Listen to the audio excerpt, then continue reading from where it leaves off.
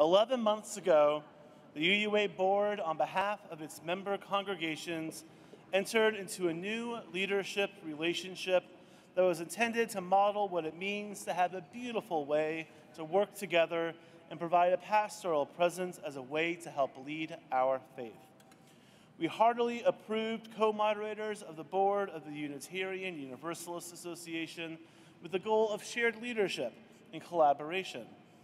Having seen the benefits since then, in accordance with our bylaws and in the true spirit of covenant, we ask this General Assembly to bless Mr. Bob Grieve and Elandria Williams as they continue their journey in leading us to lead and lift up this faith that we love. Please join us in these words adapted from Gina Whitaker. The co-moderators and the search committee will read the words in bold together, and the assembly will read the words in italics.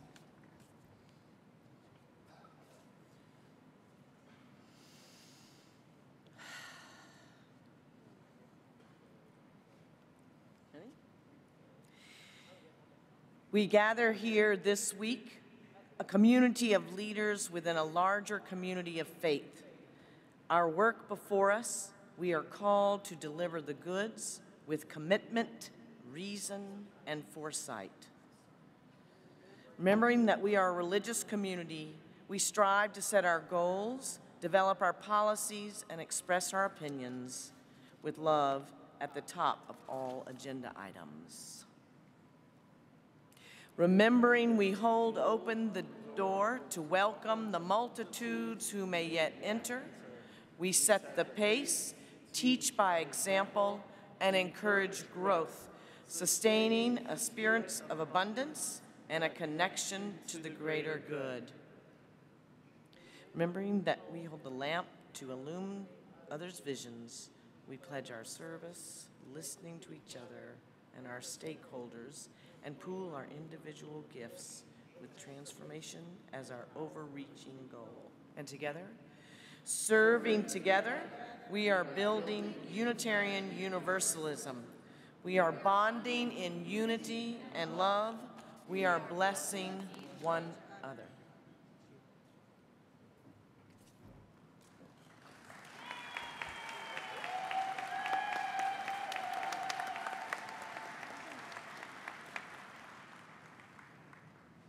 In the spirit of citation, I offer that these are the words of the Reverend Sophia Betancourt from our laying on of hands last year when we installed our president, the Reverend Susan Frederick Gray. In our tradition, the authority of leaders, of ministers, lay leaders, and presidents or co-moderators is granted by the people we hold in community. The call to serve may originate within a person or within whatever holy conversation has grounded their conviction. But in our polity, that call must be recognized and can only be ratified by the congregation, by the people. Ours is an embodied faith through which the sacred finds voice in our own communication and moves in the world through actions. The practice of laying on of hands and ordinations and installations and circles of healing and blessing reminds us of the sources and contexts of our power. Leaders do not serve alone, and ours is always a partnered ministry. I invite you to come forward, Barb and Elandria. A little bit more to the center, there we go.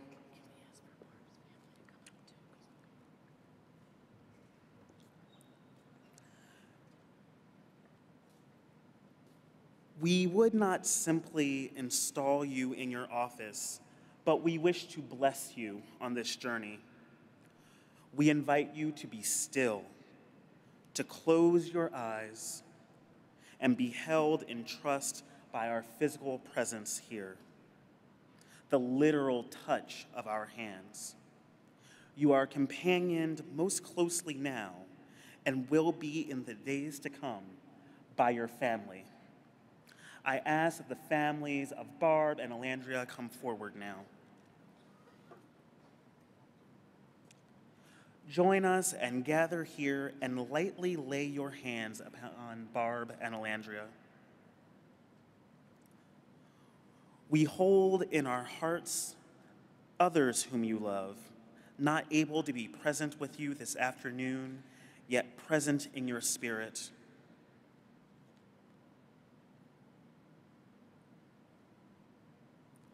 Into this circle we draw in the still others present only in beloved community.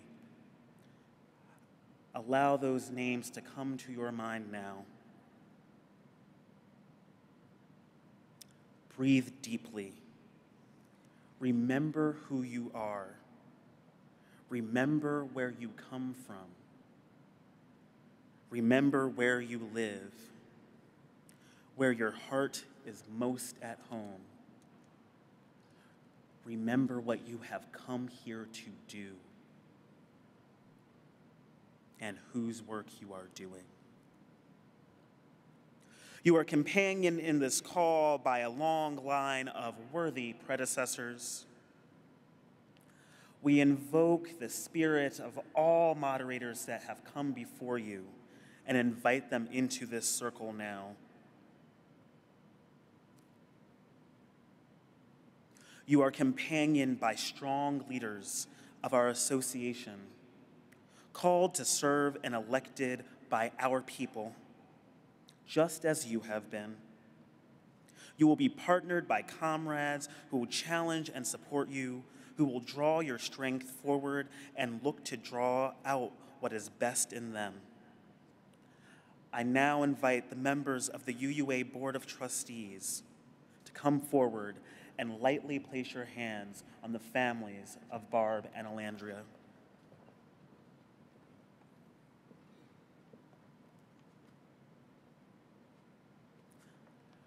You are companioned also by your beloved colleagues in shared ministry. I ask religious professionals here on stage or out here in the general session hall now to rise in body or in spirit and extend a hand forward.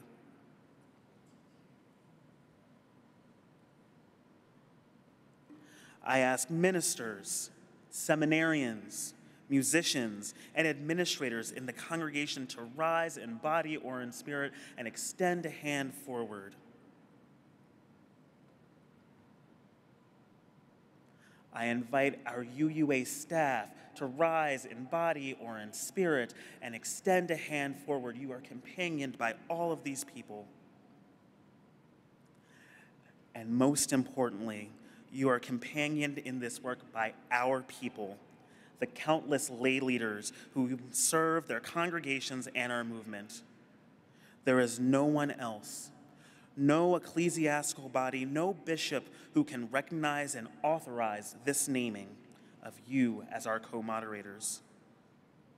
The very hands and hearts that embody our faith beyond this place in every congregation, large and small, mid-size and in between, in worship, in peacemaking, and in justice-seeking, in institutional commitment, in the day-to-day celebration of life. The very hands that hold our faith are laid upon you now. I ask those on stage to come forward and lay your hands. And I invite those in the congregational body now to rise in body or in spirit and extend a hand forward.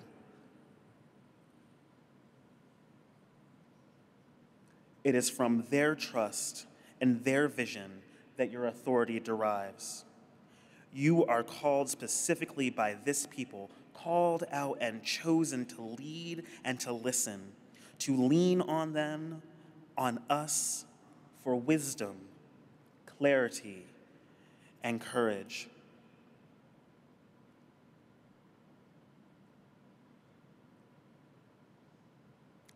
Open your eyes. Look around at all the people whose love is beaming right out at you, who grant you this sacred trust, this spiritual authority that only they have the right to grant.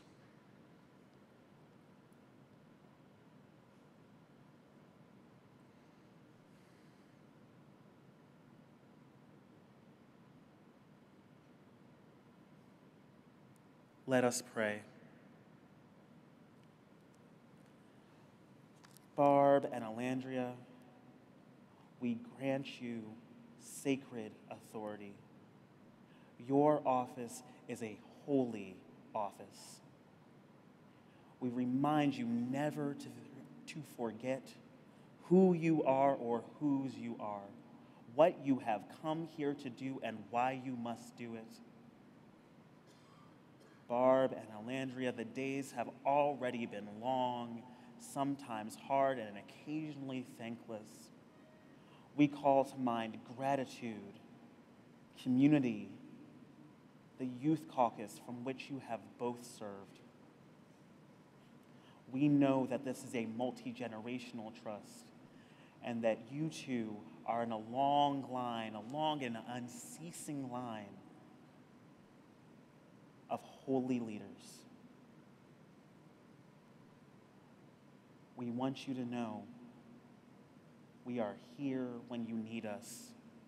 We want you to know we need you. We want you to know yours is sacred work, and we entrust all of this to you. In the name of all that is holy and beyond all naming, that space that connects each and every one of us to all of us and beyond throughout all space and all time, we say together, blessed be, Blessed be. Amen, Amen. and Ashe. Ashe. Thank you for your service.